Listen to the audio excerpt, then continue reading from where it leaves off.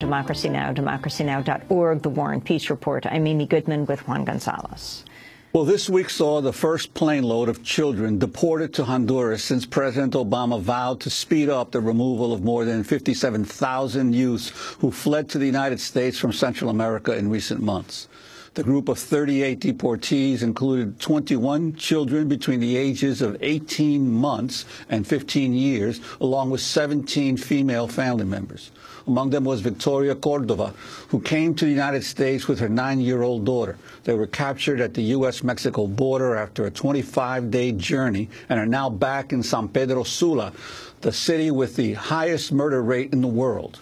Last month, children in Honduras were murdered at a rate of more than one per day. Cordova described her ordeal to reporters. I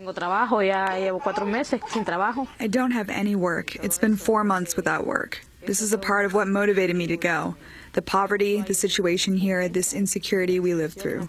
We see children nearby who are very young, 12 and 13 years old, and they drug themselves. It's terrible to live like this. Here we live a life where you can't even call the police because they are controlled by the gangs. When we crossed the river and they trapped us, we didn't think. We had some hope. And then when we arrived in McAllen, we were on the floor. There was dust.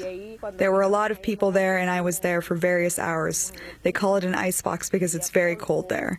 We were there for 2 days. They took us to El Paso, Texas on a plane. And there in El Paso, Texas, we spent 2 days there sleeping on the ground, cold. On Tuesday, White House spokesman Josh Earnest said the experience of Cordova and others should demonstrate to Central Americans that, quote, they will not be welcomed to this country with open arms. Meanwhile, on Wednesday, Honduran officials called for an increase in U.S. aid to Central America. Honduran Foreign Minister Mireya Agüero called for a, quote, mini Marshall Plan, similar to the U.S. anti-drug programs in Colombia and Mexico.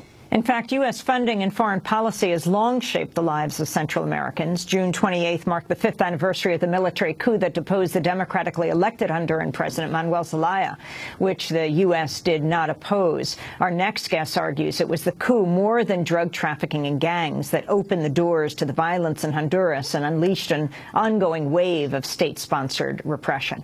We're joined right now by Dana Frank, professor of history at the University of California, Santa Cruz, an expert on human rights and U.S. policy in Honduras. She recently authored a piece titled, "Who's Responsible for the Flight of Honduran Children?" And in February, her article, "The Thugocracy Next Door," appeared in Politico magazine. Dana Frank, welcome to Democracy Now!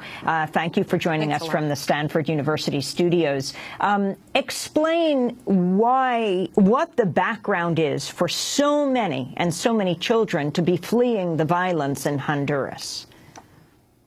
Yeah, I think, we keep hearing the fact that people are fleeing gangs and violence, but there hasn't been an analysis or discussion of why is there so much gang activity and violence in Honduras. And the answer is this tremendous criminality that the 2009 military coup opened the door to when it overthrew the democratically elected president, Manuel Zelaya. The coup, of course, itself was a criminal act, and it really opened the door for this spectacular corruption of the police and up and down, top to bottom of the government.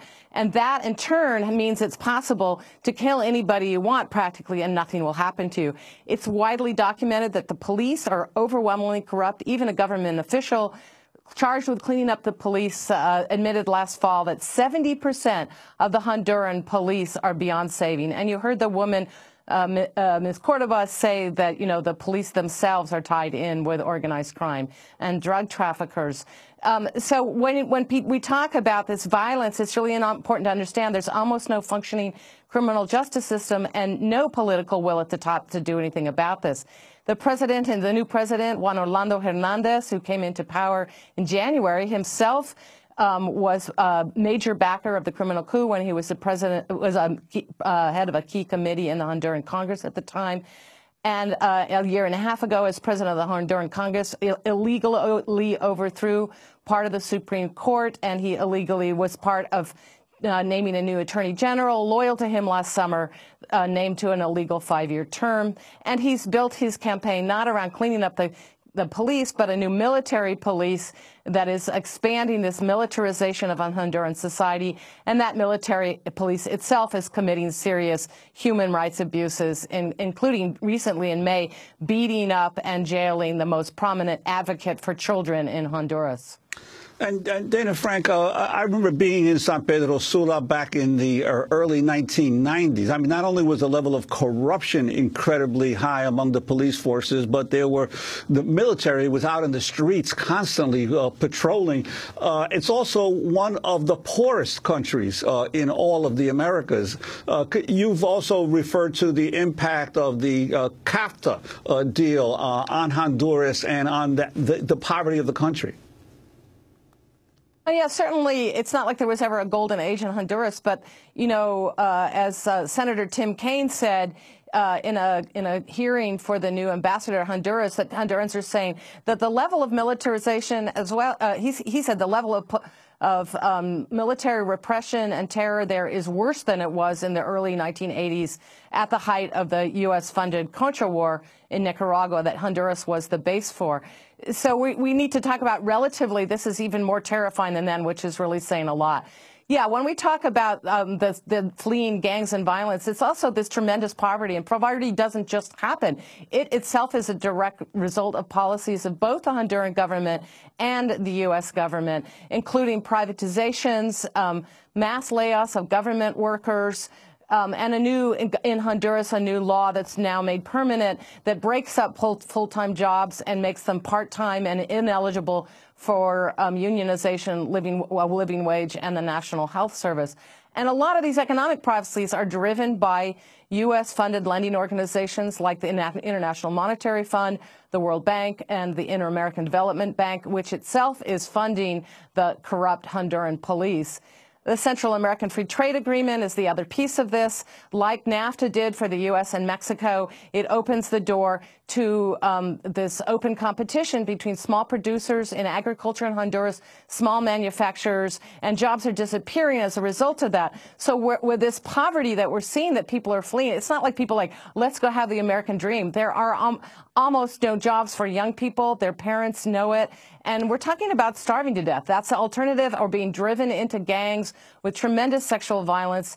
And it's a very, very tragic situation here, but it's not like a tragedy just happened. It's a direct result of very conscious policies by the U.S. and Honduran governments. Professor Frank, I wanted to go to this issue of U.S. responsibility and turn to former Honduran President Manuel Zelaya, who was ousted 5 years ago. We got a chance to sit down with him in 2011 at his home in Tegucigalpa. I had just flown in with him. This was after the coup, when a new president was chosen. And his family flew back from Nicaragua to Honduras. It was the first time that he was at his home for several years. Mire, el Departamento de Estado siempre ha negado. The U.S. State Department has always denied, y sigue negando su vinculación con el golpe. Continue to deny any ties with the government. Vínculos con el golpe. With the coup d'état. Sin embargo, todas las pruebas los incriminan. Nevertheless, all of the proof incriminate the U.S. government. Y todas las acciones que hace el gobierno de facto del golpista. And all of the actions that were taken by the de facto regime or the golpista regime, which are those who carried out the coup. Es para favorecer. And it is to make favor of la política industrial, the industrial policies, militar, and the military policies, and the financial policies de Estados Unidos en Honduras. Of the United States in Honduras. That's former Honduran President Manuel Zelaya. Professor Dana Frank, he strongly felt that the U.S. was involved with the coup. What evidence is there for that? Well, the biggest evidence we have is that his plane stopped at the Air Force Base at Palmarola, known as Sotocano Air Force Base now, which is a joint U.S. and Honduran base. That plane could not have stopped there without U.S. permission. We don't have the big smoking guns. We certainly have the behavior of the U.S. State Department and the White House after the coup, which was to legitimate the coup government as an equal partner to Zelaya. In fact, as a superior partner, they never denounced the spectacular repression after the coup, and they treated Zelaya like a bad child for trying to return to his home country. They announced that they would recognize the outcome of the illegitimate November elections after that, even before the votes were counted. And it was clearly they wanted the whole situation to go away. I mean, Zelaya was in many ways the weakest domino of all the center-left and left governments that had come to power in Latin America in the previous 15 years. And it was a message to all those other governments that we will back coups and we will overthrow you as well. The U.S. then supported President Lobo and the outcome of that November 2009 election and made up this fiction that it was a government of national reconciliation. And ever since has been turning a blind eye, for the most part, to the spectacular human rights abuses, including killings by state security forces and really spectacular lack of political will to deal with corruption at the very top of the government. And the U.S. keeps acting like this is just a hunky-dory government that we should be working with as a partner. You know, I found it tremendously chilling to be reading newspaper reports and media reports of that plane load of children that came back to Honduras, and the U.S. working with the Honduran government, welcoming those children with open arms when the government itself is countenancing this problem. The government itself, you know, has countenanced the beating up the leading independent children's activists in the country. The government itself doesn't have the political will to clean up the police. So what does it mean that we're working with this partner to help these Honduran children? We're also joined by Jennifer Harbury, a human rights activist and lawyer based in Weslaco, Texas, near the U.S.-Mexico border. Her husband, Efraim Bamaca Velasquez, a Mayan guerrilla commander, disappeared after he was captured by the Guatemalan army in the 1980s. She's the author of Searching for Everardo, a story of love, war, and the CIA in Guatemala, and has spent decades pressing for declassified information on her husband's case. Well, welcome, Jennifer Harbury. Thank you very much. I'm glad to be with you. Talk to us about as we've been discussing Honduras, many of the children are also coming from Guatemala. And again, some of that history of U.S. involvement in Guatemala, especially in recent years.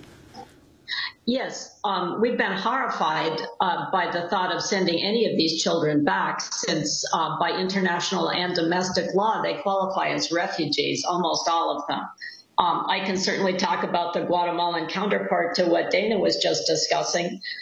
We talk sometimes about maybe the solution is to send more funding, as she was saying, the new Marshall Plan, to Central American countries. But that's in fact going to pour gasoline on the fire, especially in Guatemala, where a number of former and current top officials in the military are in fact the drug lords. Some of them have left the military, some are still in. They got involved in the drug trade while the wars were going on, and they had airstrips that were valuable to the Colombian drug lords. They became very wealthy that way and now have what are called parallel structures. And they organize, arm, and train the gangs themselves to do their dirty work. For example, the Zeta cartel that terrorized the border strip where I live now, which is almost down to Brownsville. I'm 10 miles from the Rio Grande.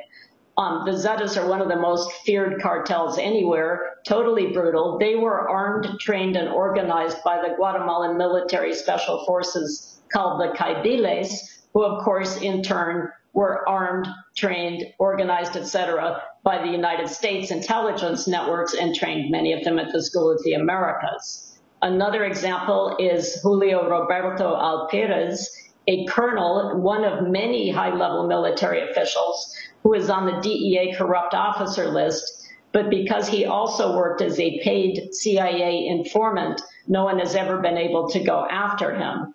So much like Honduras, we have one of the highest murder rates in the world. The femicide rate is something like 10 times higher than that in Juarez. As these refugees pour into the United States, we're taking all kinds of measures to justify sending them back and claiming they're not refugees. But the way we're doing that is to expedite or rush them through proceedings so quickly that they can't really tell their stories. And of course, they have no legal advice. And basically turns on whether or not a 10-year-old child, when confronted with a Border Patrol agent, or a young mother confronted with a Border Patrol agent, is able and willing to say, I'm asking for political asylum, I'm in danger of persecution or abuse at the hands of the drug lords and the gangs. And all of those people know if they ever say those words, they're going to be dead when they go back home. It's the death penalty to squeal basically on the gangs or the drug lords in any way. So without a lawyer, within days, they're going to be headed home under expedited proceedings. So, and this is a violation of international law and also U.S. domestic law. If they qualify for asylum or treatment under the Convention Against Torture, if they're in danger of being harmed in this way by people who either are government officials or who are acting without the local governments being able or willing, quote unquote, to protect the population, then these people are refugees. They cannot be sent back. And sweeping them under the rug and getting them out of the country so fast that they can't tell their stories or get any legal advice is a double violation of humanitarian law. And it's something we're going to be answering for a long time. We're certainly not proud of having turned back the boatload of Jews to Nazi Germany, but at least we didn't sail out on the high seas, board the ships, and throw people overboard. These are children. These are refugees. We have to let them in. There are many kinds of programs that we can put into action that would deal with the situation well in the same way we've done before. We could do deferred action, deferred enforcement, temporary protected status. We've done those things for Honduras and Haiti. It would let people stay for a year or two and then have the danger in their homelands reconsidered. Meanwhile, they can work and support themselves. It would relieve the backup in the court. There's many alternatives. We're choosing to pretend that they're not refugees and send them home in violation of the law. We're going to have to leave it there, but we thank you both very much for being with us. We'll link to both of your work. Jennifer Harber, human rights activist and lawyer, we're speaking to her right near the border in West Laco, Texas, near the Mexico border. Her husband, Efrain Bamaca Velasquez, a Mayan guerrilla commander, disappeared after he was captured by the Guatemalan army in the 1980s. He was tortured, he was murdered, and those involved with his killing were trained by the United States and specifically the Central Intelligence Agency. Dana Frank, we thank you for being with us from Stanford University Studios, professor of history and at the University of California, Santa Cruz, expert on U.S. policy in Honduras. We'll link to your piece, Who's Responsible for the Flight of Honduran Children, as well as the other one, The Thugocracy Next Door, which appeared in Politico magazine. This is